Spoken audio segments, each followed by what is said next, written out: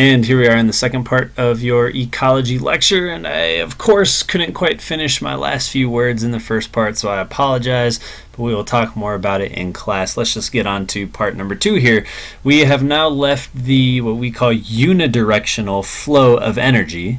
In other words, the idea that energy only moves one way through an ecosystem. It comes in as an inorganic form and it leaves that ecosystem, whether as heat or as movement or as some other form of energy. The energy comes in and the energy goes out. We're done with that idea. Now we're moving on to what we call the cycling of matter, or the cycling of nutrients. In any given ecosystem and across the entire planet, guys, not only do we have energy moving in a unidirectional manner or in one way, but we have all types of nutrients that are essential for living organisms cycling constantly between biotic and abiotic factors in any given environment.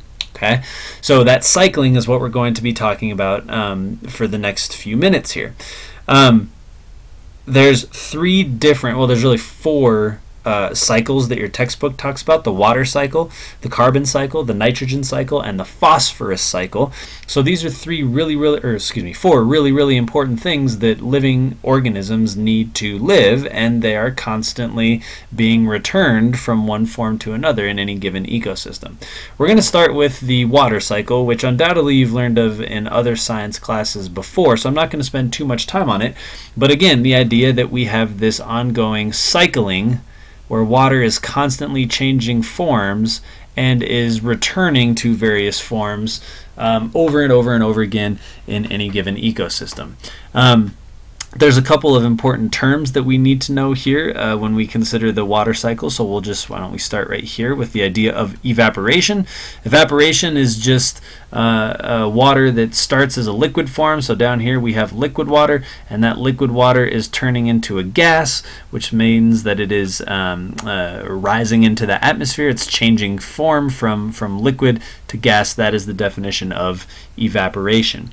Kind of along the same lines of evaporation, this process right here is a little bit more significant when we talk about biological organisms and when we study biology.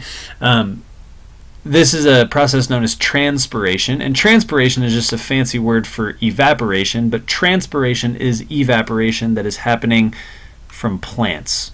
So it's liquid water that's in plants changing to a gas, and then that gas form of water, that water vapor, rising up into the atmosphere. So transpiration is really the same thing as evaporation, but it's just specific to liquid water from plants changing into a gas and rising into the atmosphere from plants.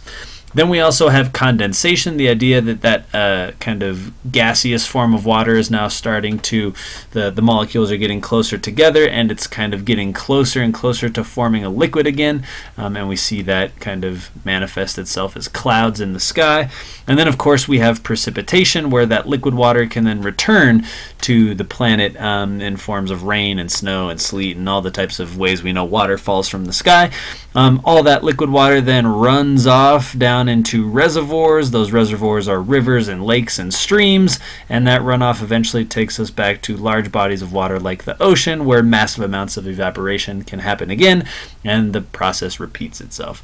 Really, the big takeaway here is this idea of transpiration, which is evaporation from plants. Then we get into what we call our nutrient cycle. So a nutrient is really just defined as any chemical substance that a living organism requires to stay alive. And the first nutrient we're going to be talking about here that cycles through an ecosystem, kind of like water, but not like energy, can't emphasize that enough, is carbon. So this is kind of a look at the carbon cycle. It's not a nice round wheel like we saw in the previous picture of the water cycle, but there's some really important things going on here with the carbon cycle that we'll address. So why don't we start with carbon in the form of a gas in the atmosphere, trapped in carbon dioxide. So hooked up with two oxygen atoms is a single carbon atom, and why don't we start there with carbon's journey here. Well, during the process of photosynthesis, that gas form of carbon enters into the living world. That's how producers like plants during the process of photosynthesis take carbon into themselves and take that gaseous form of carbon and start to make other forms of carbon that other living organisms can actually tap into. Okay. Remember that not only do plants perform photosynthesis, plants aren't the only types of producers, but algae and phytoplankton and types of bacteria. These are all examples of organisms that can perform photosynthesis, which means they can trap carbon that's in the atmosphere in themselves and then be able to pass that carbon along to other organisms. So here we have a producer like a plant, trapping carbon from the atmosphere, and sure enough, when that plant gets eaten by something like a primary consumer, this is a term you should know from the previous lecture, then not only is the energy flowing into the primary consumer, by the way, only 10% of the energy, you should also know that, the rule of 10 from the previous lecture, but the carbon itself is actually moving into this primary consumer. And then when that primary consumer gets eaten by secondary and on up the ladder to tertiary and quaternary consumers, etc., not only is the energy being passed along, but so too is that initial source of carbon. Now, when these organisms die and they fall to the ground somewhere, they are consumed by decomposers. And I told you in the last lecture that decomposers have a very important role in ecosystems, and that important role is returning not energy through the ecosystem, but other important nutrients. So decomposers will take these organisms, which are full of carbon now, and when they die, they will decompose those organisms and release their carbon into kind of the soil. So we have the soil down here, and that carbon is kind of being released back into the soil.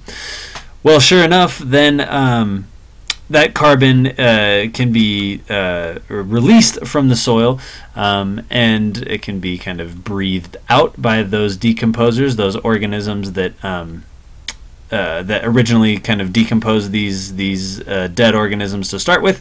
That carbon, when it's trapped in these organisms when they're living, can be breathed out. So we have now all of this carbon that was once trapped in living organisms kind of escaping, and sure enough, all of that carbon leads right back into its original form in the atmosphere as carbon dioxide. Okay. Now there's one other way that, or one other thing we want to talk about here in the carbon cycle, and it's that if these organisms don't get decomposed right away and they lay underneath the soil for long periods of time and they experience high amounts of pressure, they get turned into what are known as fossil fuels.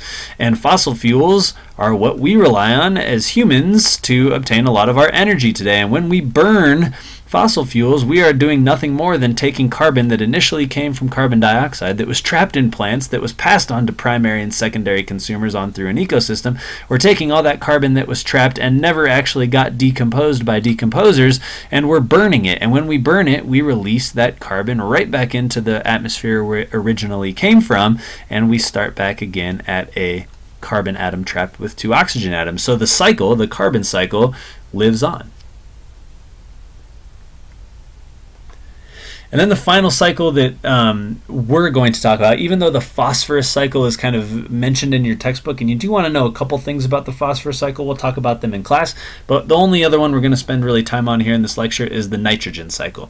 So nitrogen, like carbon, is another important nutrient that that living organisms need in order to survive, and is constantly recycling itself through any given ecosystem.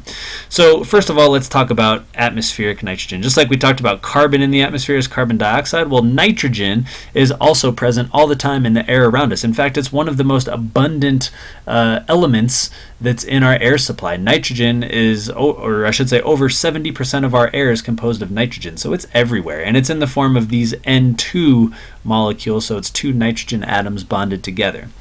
Well, the tricky thing about nitrogen is plants desperately need nitrogen from the soil in order to grow. It's an essential nutrient plants need to grow, and we've seen from previous lectures that plants, or producers, are critical for the establishment of higher levels of organisms that are higher above them in the ecosystem. For an ecosystem to thrive and survive, plants got to be doing their thing, and they need nitrogen to make that happen. Okay, so the problem here is, unlike carbon dioxide, right, when we have CO2 like we just talked about in the atmosphere, plants can directly take in carbon and use it in the process of photosynthesis. But plants do not have the machinery to take in nitrogen. This is not something that plants can do.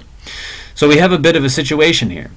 Okay, luckily for us, there are certain organisms that live in the earth, in our soil, that can take this atmospheric form of nitrogen and turn it into a useful form of nitrogen in the form of ammonia, which will eventually turn into these other kind of slight offshoots of nitrogen compounds known as nitrates,